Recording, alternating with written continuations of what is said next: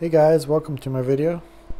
This might look kind of like one of my other videos, but I can assure you it's quite different. So this is one of those no magnet traction motors you've seen in previous videos. If you haven't seen it, I'd suggest looking back at some of the older videos. So we have this motor, it's just gear driven to a water pump, moves the water, and then over here we have a 12 volt battery into a watt meter. And we have a capacitor just to make it easier on the watt meter to where things aren't going up and down so much. And then that comes through into a voltage converter. And that converts to 12 to 24. And then it comes through the motor, the red lead. And then out of the motor, the black lead, and then goes into the capacitor again, and then into the second battery. And then on this side of the motor, we have the output. We have two different outputs on this motor. This is primary output, this is secondary, so this is actually the lower coil down here. So if you were to use this primary circuit output to do this, you would make a direct short. So that's why it's nice to have some of these motors with the isolated output. So the output comes out of here through this little pulsar, and then into here, into the capacitor, and then into the battery as well. So if you take a look, then we got the amp meter and then a voltmeter. So this voltage 12.12, so we're probably around 70-80% down on that 12 volt battery. And keep in mind that 1212 as the video progresses. The main battery is sitting at 13.6, and what we're going to do is just give this thing a little flip, and you guys can see what happens.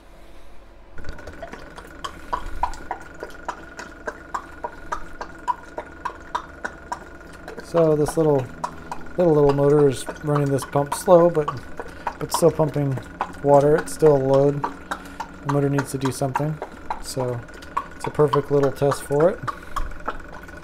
Right now we're using 1 3/4 to 2 amps, 25 to 28 watts, and then this is what's going into the second battery now.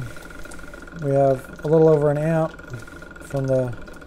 coming from the motor itself, and then we have a little pulse, half amp to an amp pulse coming out of the output at every couple seconds. And as you can see, the voltage is going up quite quickly for a little 20 watt motor.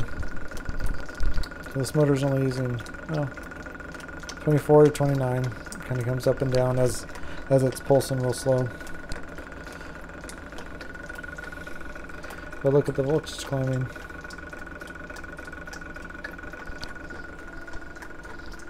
Still pumping water. So an interesting thing about today, I did some experiments earlier. This 12 volt battery is a 12 amp hour. It actually took me a good part of half the day to drain the battery down for this video, because the battery was so full that this motor actually stopped running. Because what happens is, as the power comes through here, through the motor and into the second battery, the motor will only run if there's space for the battery. So once this battery gets up to 13.5, 14 volts, the motor will stop. So when I did the experiment, I ran it till it stopped basically, and then I switched batteries and ran it pretty much until it stopped again. But this battery is much bigger in the back. That was 13.5, and this one was 12 volts flat, but it was still running. Got down to I think 11.6, and I just ran out of time. So here we are. I switched it back, and yeah, for 20 watts going in that battery, it charges pretty darn fast. It's a 12 amp hour battery. We're using 24 to 30 watts, somewhere around there.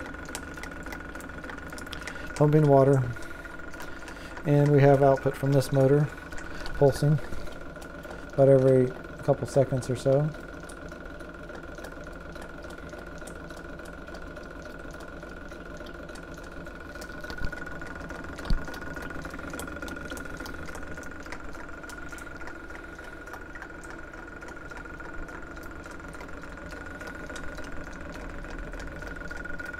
So tell me what you guys think.